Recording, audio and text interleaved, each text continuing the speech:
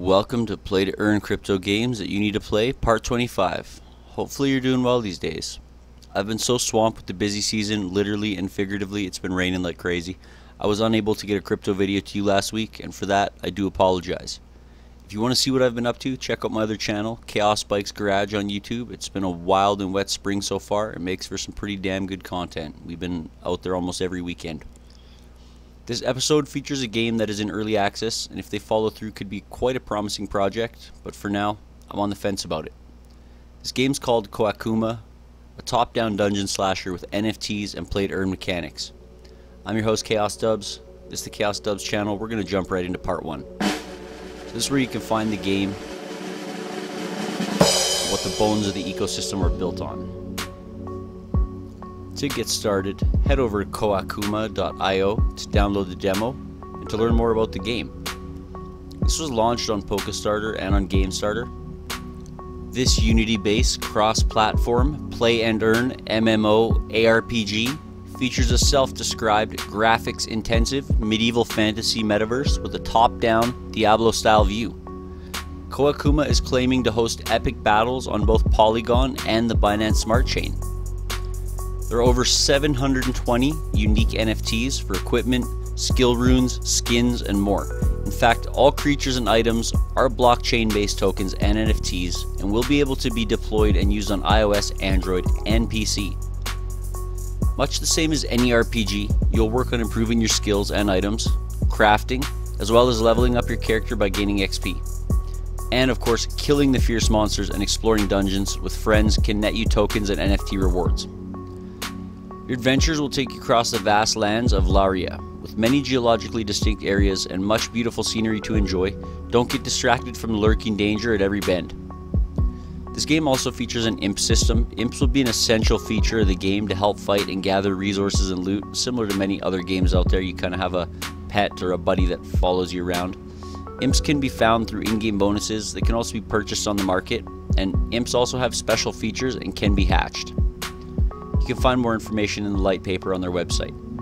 Koakuma is set in a fiefdom, aka a feudal society where a lord rules the land. Each piece of land, or fief, their development is entirely dependent on its inhabitants. They're basically small DAOs. Lordship can be acquired by obtaining the Lord Mask NFT on the open market. The tokenomics of Koakuma are as follows. The primary token used for governance level transactions is KKMA. The supply is fixed and will never increase. The most important way that you can earn KKMA is through in-game rewards such as completing specific tasks. Eventual plans include allowing holders the opportunity to participate in governance, voting, and staking pools. BOD is a secondary token, and it is mainly used for payments for in-game exchange.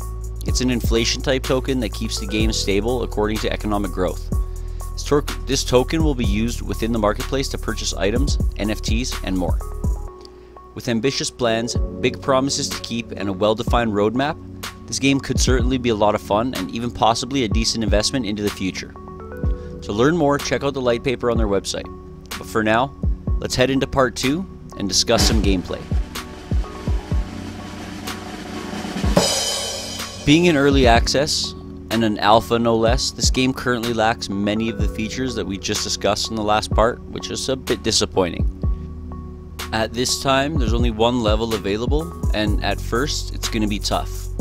You will find your avatar killing monsters, picking up loot, crafting and managing inventory, and gaining XP. You'll also find currently locked options for your skill tree, messages, and more on the main screen. As you play through and slowly get stronger, killing the enemies will become easier. The monsters are quite predictable and you will quickly figure out how to avoid their attacks and counter them. Using a mix of mouse buttons and number keys, you can volley several powerful attacks to defeat the enemies and grab that sweet loot. Be sure to dispose of the useless and low level loot so you have space in your bag for the better items. Choose items based on your playstyle. Every item offers different buffs and perks to suit your specific needs and desires. I would suggest finding a plus life for hit perk as soon as possible. This will allow you to keep your health up much easier as you try to clear the map of enemies and move through the areas. Dying will see you return to the main screen and you have to start over, but you get to keep the loot and the upgrades that you earned from the last battle. This game is really not particularly complicated, and it could appeal to a wide audience, but only time will tell. In this final part 3, I want to give you my final thoughts on Koakuma in its current state.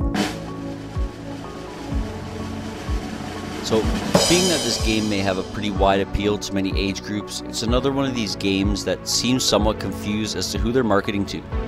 The graphics, character, and color scheme appear to be marketed to kids, but the underlying crypto and NFT integration are clearly meant for the older crowd. And the claims of it being graphics intensive are at best far-fetched in its current state. The graphics are not very refined, and they're far from realistic, which overall really isn't a big issue, but it's just not really what they're claiming. It also claims to host epic battles, but I had to force myself to play for an hour due to the sheer lack of epicness I experienced in battle. Playing the exact same thing repeatedly isn't very entertaining, but making progress in those situations is pretty rewarding when you do succeed. Still, that in itself isn't really enough to keep my short attention span interested in playing for hours on end. I would like to see a solid core gameplay loop implemented, as well as a more fleshed out, graphics intensive experience. I would also like to see more choices for areas to fight, although I'm sure that's coming. Skill tree, that's also coming, but for now, the icon should be removed as it's distracting, if anything. Aside from that, the battle is okay at best, the enemies are predictable, and they will get boring pretty fast, and any advancement is often followed by a swift death requiring you to restart, which creates frustration and distaste for the experience overall. Many of these shortcomings can easily be forgiven as early access quirks and kinks to work out if this project does follow through and makes a few improvements. I could easily see Koakuma being a decent sized player base and providing opportunity to many, especially to the early adopters. As always, do your own research before investing in any crypto projects, games, or any of this stuff, and never invest more than you're willing to lose. The markets in the current state are a perfect testament to that. This brings us to the end of today's episode. If you found it informative or entertaining, please leave me a like. If you hated it, leave me a dislike. I can still see them. Don't forget to check me out on TikTok at ChaosDubs and at ChaosBikes, and check out Chaos Bikes Garage on YouTube for a shitload of new content.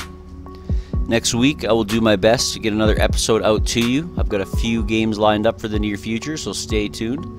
Until next time, take care, be grateful, and thanks for watching. ChaosDubs out.